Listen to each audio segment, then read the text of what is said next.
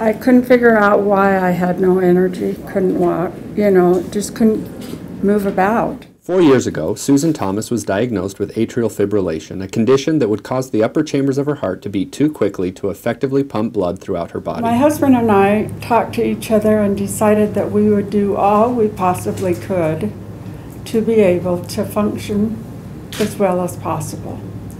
And so it's finally led to this. After multiple cardioversions, ablation procedures, and a mitral valve replacement, Thomas's heart continued beating out of rhythm. So 2 weeks ago, Susan Thomas was brought into a cath lab at the Intermountain Medical Center Heart Institute for a first-of-its-kind procedure in Utah and the Intermountain West. She would pioneer a new, non-surgical, leadless cardiac pacemaker that is less than 10% the size of a conventional pacemaker. We know with the traditional pacemakers that the battery pack's up in the chest, and then the battery pack is connected to wires that are channeled through the veins into the heart. And those wires, because of the flexion and the twist on them, which can occur over 100,000 times a day, they ultimately break down, and they last about 20 years. The NanoStim leadless pacemaker is designed for placement directly into a patient's heart without the visible lump, scar, or insulated wires required in conventional pacemakers.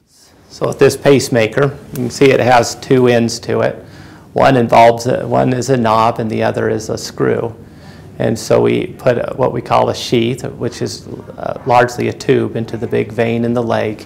Then this is advanced under X-ray, which we can see with X-ray, into the heart. And when it reaches the bottom chamber and is free of the valve, then we just screw it in place, making a few turns, and that little screw then holds it in place.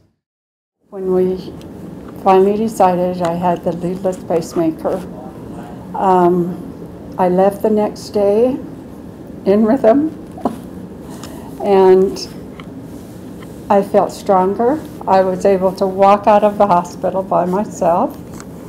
I've had more energy. We've been able to do a few things in the evenings that normally we may not have done, because it was just hard to pace myself to be able to do.